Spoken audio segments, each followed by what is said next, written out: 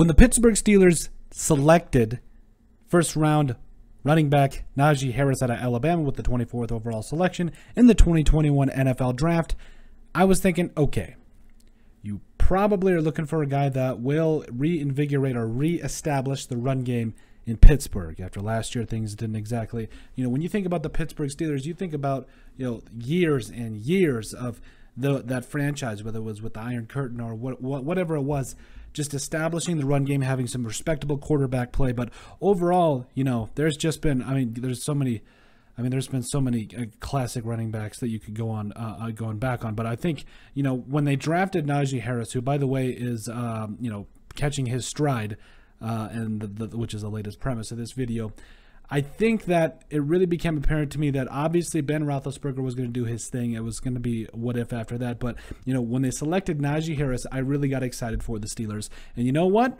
It took him a little bit to get going. But now that he's here at a certain position that he is, having over 380 rushing yards on the season, I'm really happy for him because I think he is an absolute beast and is an absolute animal. So he's doing a lot of great things. So now it did get, start to get out a little rough for him, against the Bills, the Raiders, the Bengals, all those teams. It was a little rough for him. But these last 3 weeks before the bye week, of course, he was absolutely catching his stride. 15 carries for 62 yards and a touchdown against the Packers. Had also 6 receptions.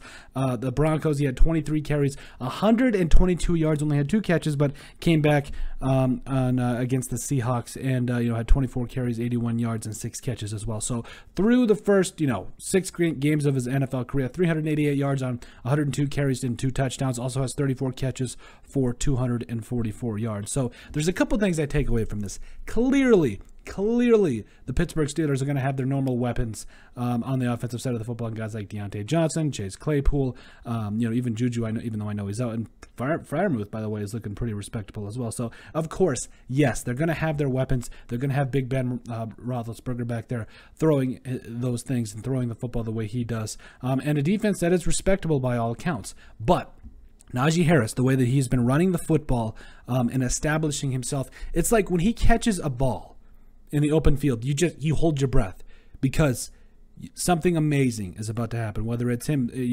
jumping over someone or putting someone in a spin cycle, whatever it is, and whatever he has the ball in his hands, something special is about to happen.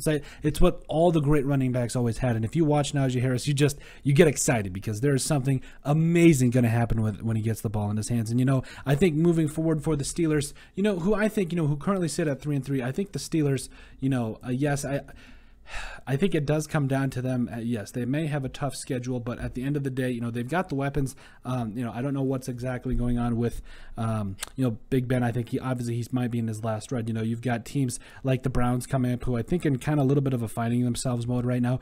But later on throughout the season, you've still got teams like the Chargers, like the Bengals, like the Ravens. In my Vikings, which I don't know how that's going to go. But you also got teams like the Titans, the Chiefs, again, the Browns, the Ravens. Again, that's what's going to complete out their season. But you're going to see a guy, I think, that in Najee Harris that is going to get the football a lot more. And by the way, I got him on my fantasy team. I traded Zeke away for him because I felt like he was going to be a great player. And it kind of hasn't worked out for me, but I'm willing to live and die by the trade in that scenario because I think Najee Harris is clearly hitting his stride. He's going to be a very special player for the Steelers, this season and, for future seasons. I think he's going to be, I think he has the potential to be an all-time great. He has that special ability because he is a very gifted athlete. He can catch the ball out of the backfield. He can block, he can run, he can do all those special things. So I think he's going to be a special player, and right now I don't think we can deny it. He's hitting his stride. But let us know what you guys think. Make sure you guys like and subscribe down below. Leave a like and a comment. It helps people find the show, and we greatly appreciate all the support